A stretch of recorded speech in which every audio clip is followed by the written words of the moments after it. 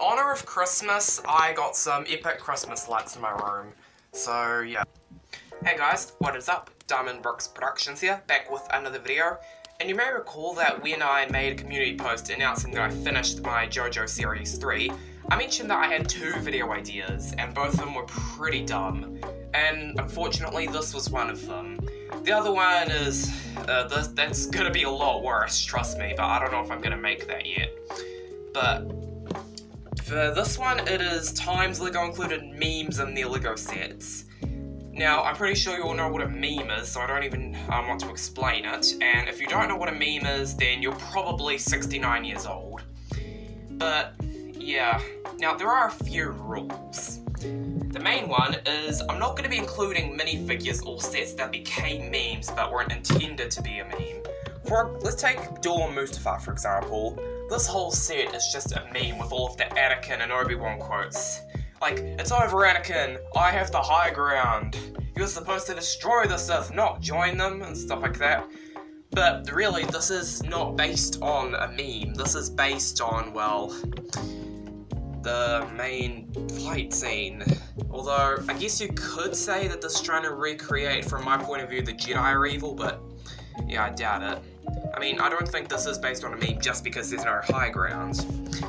But, yeah, I don't think stuff like this counts, and I'm also not going to be including figures, like I said. So, Anakin and Obi-Wan don't count, despite the fact that they are kind of memes. So, yeah. Now, with the 3 instances I can think of, one of them I actually own, and unfortunately it's the cringiest.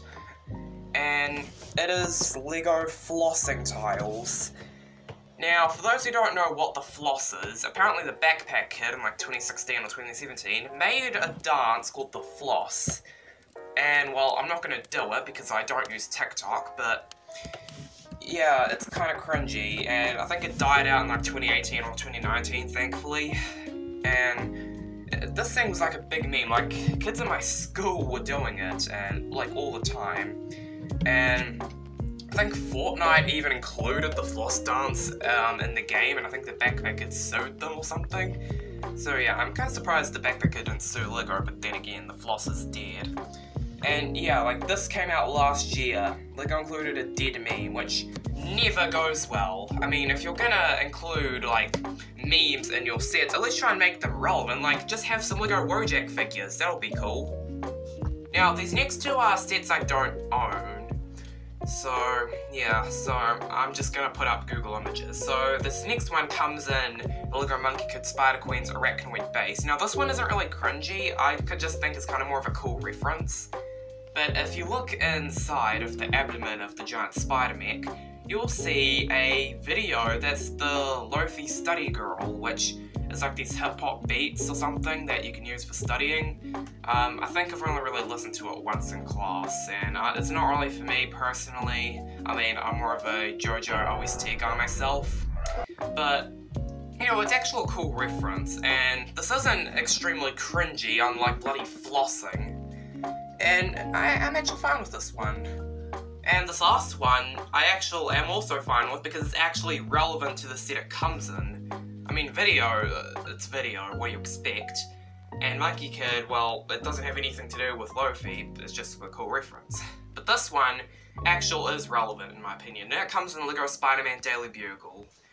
Now, we all know about the giant window that Green Goblin is bursting out of. However, if you remove that window, you'll see that there is a room that's green and it has a Spider-Man portrait on the wall. It's based on this meme right here. I've never seen it on Reddit or anything. But, you know, it's kind of a cool thing that they included it, and yeah, and it actually is relevant, because if you don't want to see it as a meme, you don't have to. While with the video, they're kind of just shoehorning bloody dancing in your face. It's kind of cringy. But yeah, so I hope you guys enjoyed this video. If you did, leave a thumbs up, and I'll see you later. Goodbye.